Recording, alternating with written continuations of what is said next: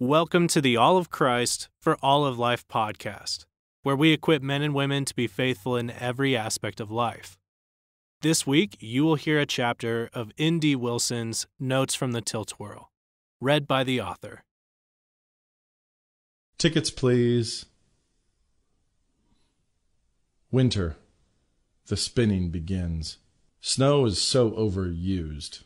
One sentimental, overly structured ice flake might have some value, but God never seems capable of moderation or of understanding the basic concepts behind supply and demand. He constantly devalues his own products.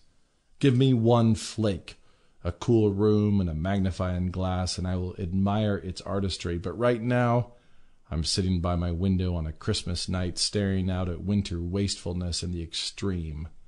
Miles of clouds, clouds larger than states, have turned into crystal stars and now streak silently past my window to their deaths. Miles of clouds, clouds larger than states, have turned into crystal stars and now streak silently past my window to their deaths. Well, not quite silently. The stars are falling fast enough that if you step outside like I just did, you can hear the whisper of collisions and delicate frozen impacts, each six-pointed perfection complaining as it arrives. They told me I was special. There's 2.5 bazillion of us in this hedge and more falling. Does anyone here care about overpopulation? A market crash? Close the sky. Lobby for a moratorium. But the storm whispers sound more pleased to me than that. Excited even. I knew I was different from the rest of you plebes. Look how silly and gothic you all look with your skinny knobbed arms. I'm unique. Neoclassical. Try counting the flakes. Really count them. I'll step back outside for a quick estimate. Let's be conservative. Assuming that we're in the middle of this storm, and it only stretches 10 miles in each direction, ha, says the weatherman, and assuming that the storm is a tiny 100 feet tall, and skipping the pre-existing ground accumulation and eyeball estimating the frenzied blizzard's air content at a meager 10 flakes per cubic foot, then we are looking at 11,151,360,000,000 flakes in the air above a small patch in Idaho at one particular moment on Christmas night at the end of the year 2007. Just this storm, this tiny slice of winter, could divvy out 1,700 flakes to every person on this planet. More impressively, that number has the U.S. national debt beat by trillions. I look out my window at the proud Christmas tumble. Ye flakes, do you care what I think? Hearken to my insults. You're totally devalued, like stars and galaxies and insect species. For all your balance and your beauty and your impossible symmetry, you're not even worth a buck or a cent. If I could get a penny for each of you, then I'd make the Forbes rich people list somewhere below the Walmart heirs. Just from this storm. Just from this corner of this storm. We all know that each flake is different and unique, because we've all been to preschool.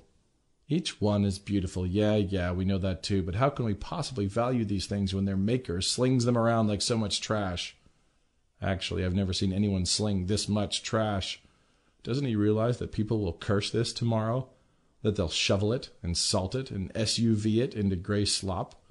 Does he know that my daughters are going to roll in it, melting thousands of flakes with their flushed cheeks and tens of thousands with their tongues? Dogs are going to pee on this stuff in the morning. They're probably getting down to it right now. So begins a new year, a new solar lap. Philosophers have long marveled at the world. But that's not exactly accurate. Some philosophers have marveled. Most have responded to the overwhelming weight of reality with pontification and soft-boiled verbiage. The rest have just whined about what a terrible, hard, godless world it is. The world hurts their feelings, and so they fire back dissertations full of insults, calling it an accident, pointless, a derivative of chaos, occasionally even going so far as to deny its actual existence. But the world doesn't care. It has thick skin, and all the most important thinkers have become part of it. Should we care about philosophers when the world so clearly doesn't? Should we bother to remember the names and ideas of men who may live on as nothing more than a headache to college freshmen everywhere? Why wouldn't we want to? We name our diseases, interesting or no. We name schools of architecture. We name every novel, every play, every food, every ride at the county fair. These men felt burdened by our existence. They worked to justify and explain, or destroy, our presence in this universe, our communication, our ethics, our knowledge. They felt the need for a centuries-long game of intellectual twister, and they've ruined many things. Doesn't that make them important enough to remember? Like the chicken pox, each of them happened only once. Like the common cold, they build on each other and mutate. If you've been to college, you've heard of them. If you live in the Western world, you've played by their rules. Plato, the first true pope of philosophy, Socrates, argued for a world of forms above this reality, a transcendent plane of perfect essences, pure and lovely where nothing ever gets muddy, including the essence of mud. No football. Many Christians today still think of heaven in a sort of default Platonic way, and somehow manage to look forward to an existence in a cloudy spiritual world busy with harps and nothing much to do. Aristotle snitched Plato's pure, untainted essences and crammed one inside each particular object on our own plane of material existence. My desk no longer partakes of Platonic deskness in the sky, but is somehow inhabited by pure inner deskness. And it is that internal purity that all desks share. It is that which makes them desks. My backache, when you get all the way down to its essence, is pure and perfect and ideal. If that sounds stupid, don't admit it. Muy importante, see? Just nod and try to look sage and a little conflicted. They'll still give you your degree. Plato wasn't the only pre-Christian Greek to inform Christian assumptions and mindsets. Aristotle has maintained virtual sainthood among many religious academics through the centuries. The theology behind the Catholic Mass hung on Aristotle. The unimportant, accidental exteriors of the bread and the wine remain the same. It's that perfect hidden essence inside that has been replaced. The material surface is irrelevant. On that inner Aristotelian level, the bread gains the essence of flesh, and the wine the essence of blood. The default mindset behind the evangelical concept of conversion can often become more than a little Greekish as well. Skipping centuries to the modern Enlightenment, Descartes the Frenchman had a little trouble knowing that he existed. But then he looked to the little engine that could, and learned that all he needed to do was think that he was, and he would be. Cogito ergo sum. I think, therefore I am. Say it often enough, be willing to help out other trains in trouble, and you'll be fine. I think I am, I think I am. Descartes cogitoed himself, and the rest of the world, into being. Because of the mental ace he found in his mental sleeve, the modern world was built. Its foundation? Reason can get you anywhere. Leibniz, a bit of a Boy Scout, thought this world had to be the best of all possible worlds, since a perfect God could create no less. Easy enough. Voltaire made good fun of him. Even easier. Immanuel Kant wrote books with words like prolegomena in the title and thought morality was dependent upon and monitored by the ethereal laws of logic. Was dependent upon and monitored by the ethereal laws of logic. Aztecs thought they had to rip the hearts out of living victims on top of ziggurats if they wanted the sun to keep coming up. Shingles is a rash caused by the same virus that causes the chicken pox. A pig in a blanket is a hot dog wrapped in dough and baked. A Tilt-A-Whirl is one of the few carnival rides that appears to follow a random pattern of motion.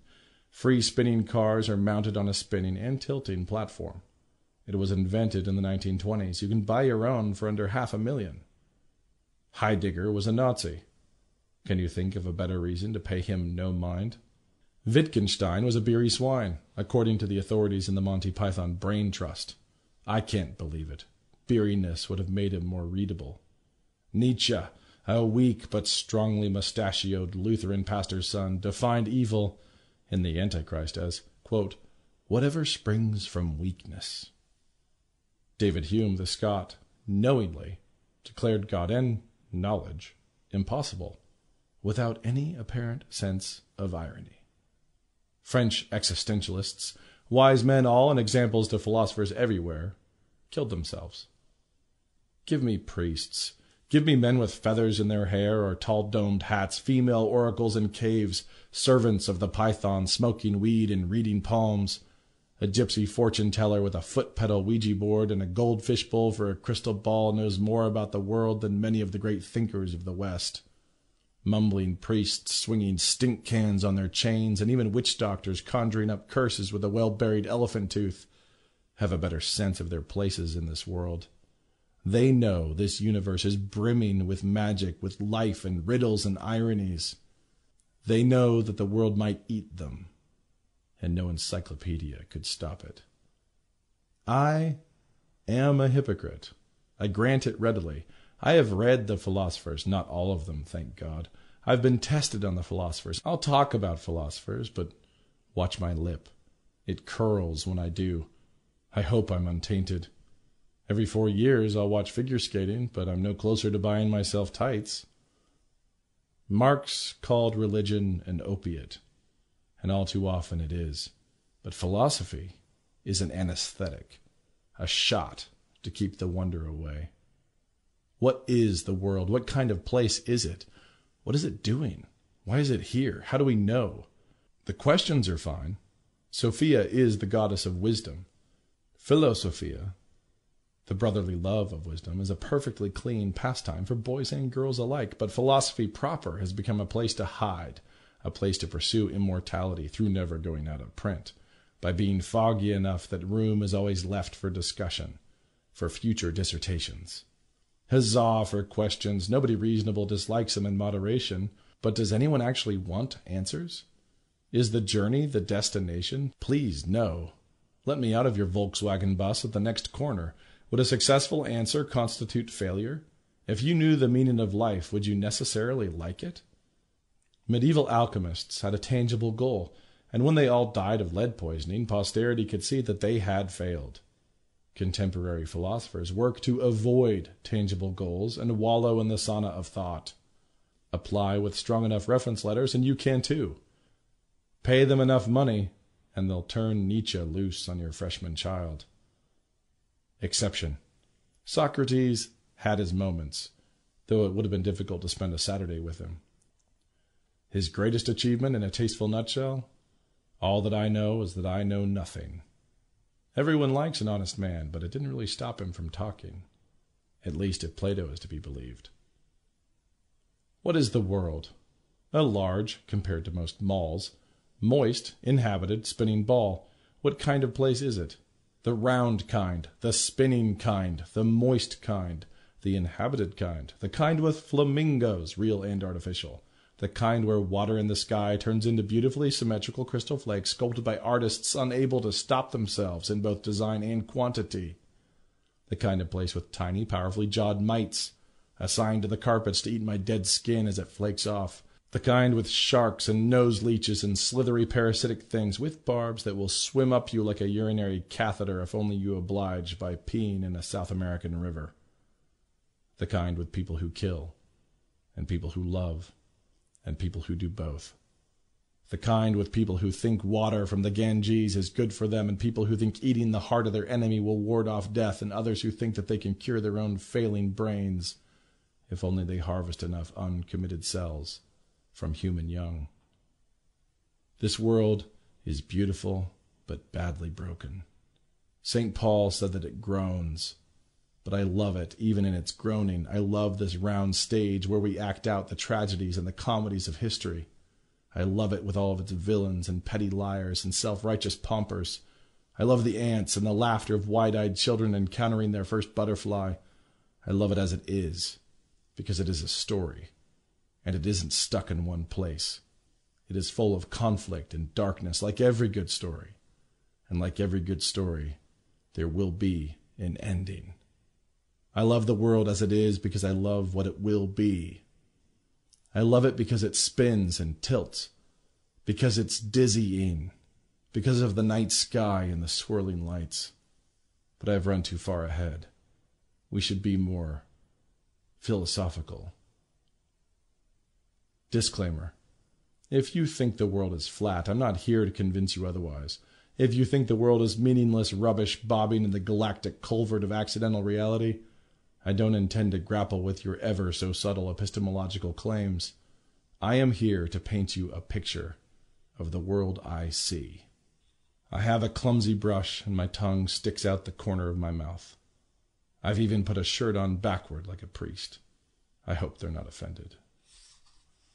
And now, let's find Sophia and give her a little lovin', brotherly-like.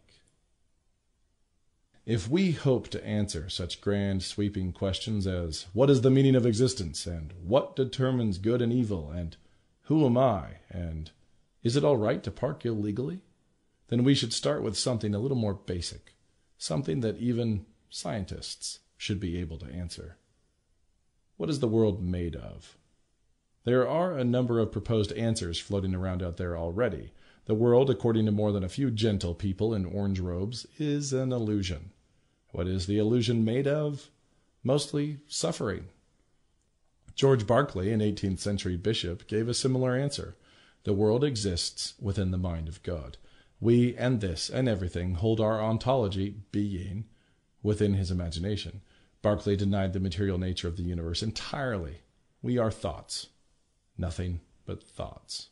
Samuel Johnson, upon first hearing this new philosophy, exuberantly kicked a large rock, saying, I refute it thus. Sore toes are a compelling argument. Of course, the ancients broke the world down to 4 elements, earth, air, fire, and water. Fair enough, but what are they made of? I could buy a picture book entitled, What is the World Made Of? But I don't think it would get me past solids, liquids, and gases, our restatement of the ancient formulation excluding fire as energy. We built a periodic table, laughed at the ancients for being so simplistic, and named a barrage of elements.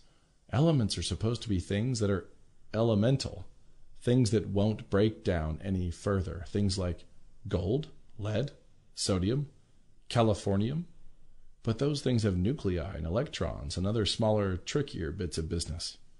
Some contemporary thinkers start talking about dimensions, cosmic silly string, and other postulated unmeasurables. Einstein gave us space-time, and a whole lot of bad sci-fi along with it. The current most cutting-edge mystics and physics departments around the world know the answer. Go to one of the research labs, get a sticker name tag, and hitch yourself to a perky cosmic tour guide. What is the world made of? Well, it's simple. Most of what you see around you is made of up quarks, down quarks, and leptons. Now you know. And if you would only spend more time online, I wouldn't have to tell you these things. Are we allowed to ask what quarks are made of? Can I Google that? How about leptons? The perky one continues. Quarks and leptons are very, very tiny, and when bonded together in different arrangements, they make up reality around us. We can't vouch for the farthest reaches of distant space. Well, what are they made of? The 4 types of bond that keep reality from flying apart like a microwaved egg are as follows: strong, weak, electromagnetic, and gravitational. Strong? That's all they know? Don't we need a more impressive name if we're talking about bonding fundamental reality? Most of what you see is actually empty space or nothingness. The combined volume of the most basic material particles that make up something like a chair is only a tiny fraction of the volume of the chair itself. As you see, it's spatially extended in front of you. Nice. What are quarks made of? Did you know that scientists once thought the cell was made out of plum pudding? Yes, I did. Seems reasonable. What's a lepton made of? Recently, scientists have created the blackest substance in the world. It absorbs 99.9% of light. What are quarks made of? The next tour will focus on antimatter. It begins in 15 minutes. Please visit the gift shop, and remember, we are available for parties. I have no trouble at all believing in the existence of quarks. I'm told they are subatomic particles that make up protons and neutrons. I'm also told that no single quark has ever been successfully isolated and that they have no identifiable components, which means that they are themselves and are made from nothing but themselves, at least until we get better microscopes or learn to speak electron. But why are we talking about this? Well, let's run through what we know. I have an olive on my desk. It is a product of Spain. It was grown on a tree, which means that the chlorophyll in the olive leaves absorbed energy from sunlight and used that energy to attack the air. Carbon was harvested from carbon dioxide. The oxygen was released back into the lungs of Spanish children, and the carbon was shaped into leaves and bark and this olive. Like me, the olive is carbon-based. It is made of cells, which are made of molecules, which are made of atoms, which are, as we all now know, made of quarks and leptons, which are... The options are limited, but all of them present a problem. First, maybe quarks really are elemental. What are they made of? Themselves. Second, maybe they have components that we haven't identified, in which case, what are those new components made of? Other components? What are those made of? Infinite regress isn't possible. The world cannot be resting on the back of a purple turtle, on the back of a purple turtle, on the back of a purple turtle, on the back of a purple turtle, on the back of a purple turtle. It doesn't even help if you work in anti-turtles.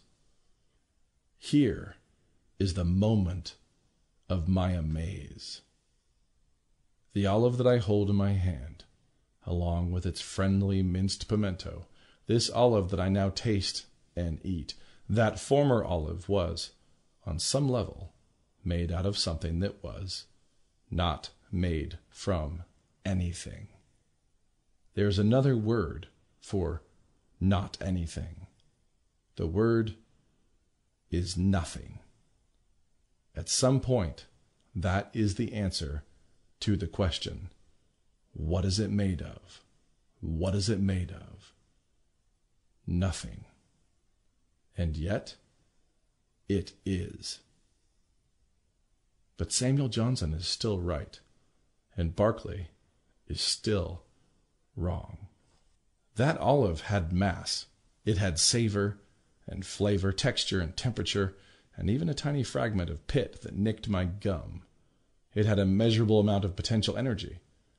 I am comfortable saying that the olive is no illusion, that the material world exists in all of its toe-stubbing glory. I see no reason to wander down the long, lonely road of self-censory doubt. That way avoids no difficulties and only leads to chat rooms, meds, atonal music, and cosmic loathing. It is a slow and painful suicide, and, in my opinion, it's tacky. We have come this far using only the sense our mothers gave us.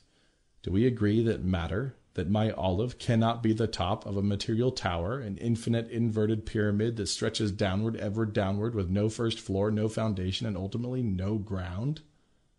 If we do, then 3 real options still wait on us.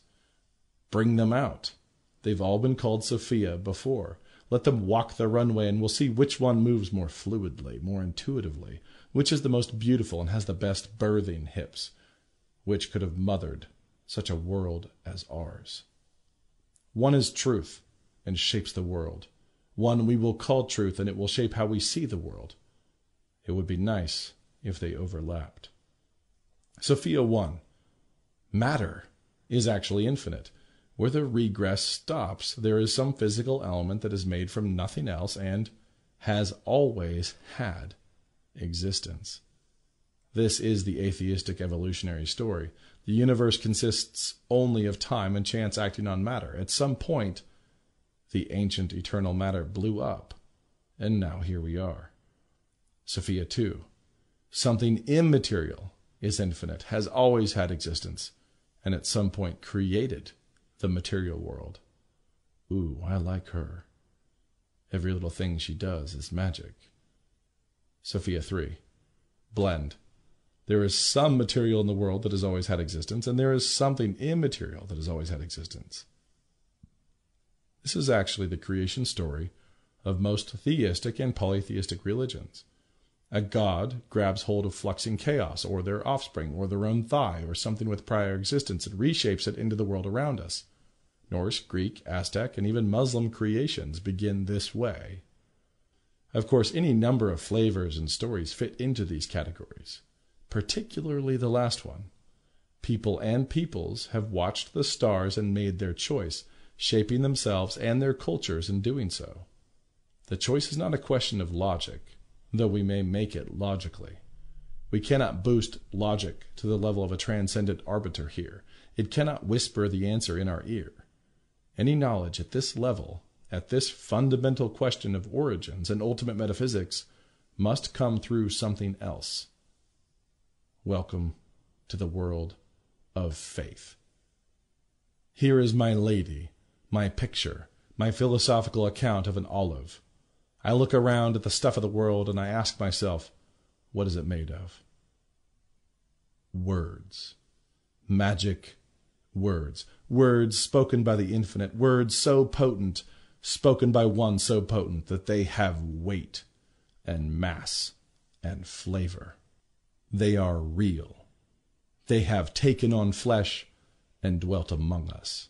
They are us. In the Christian story, the material world came into existence at the point of speech, and that speech was ex nihilo, from nothing. God did not look around for some cosmic goo to sculpt or another god to dice and recycle. He sang a song, composed a poem, began a novel so enormous that even the Russians are dwarfed by its heaped-up pages. You are spoken. I am spoken. We stand on a spoken stage, the spinning kind, the round kind, the moist kind, the kind of stage with beetles and laughter and babies and dirt and snow and fresh-cut cedar. You are made of cells. I am made of cells. My cells are built on molecules. My molecules make use of atoms. My atoms are mostly space, but the bits that aren't are called quarks. My quarks are standing because they're obedient. They've been told to by a voice they cannot disobey. For Berkeley and Buddhists and most breeds of Hindu, this world is illusory, sleight of hand. It seems material the way the smoke plays with the mirrors, but it isn't. The world is Vegas magic. Pick a card. Kick a stone. There are no tricks here. There are no props, no prefabbed white rabbits. The magic is real, and I stand blinking on the stage because of it.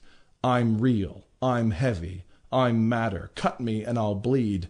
But I'm not made out of anything. And if the magician, the poet, the word, if the singer were to stop his voice, I would simply cease to be. It's cold tonight, and my mind is too small to grasp the world, tired from trying.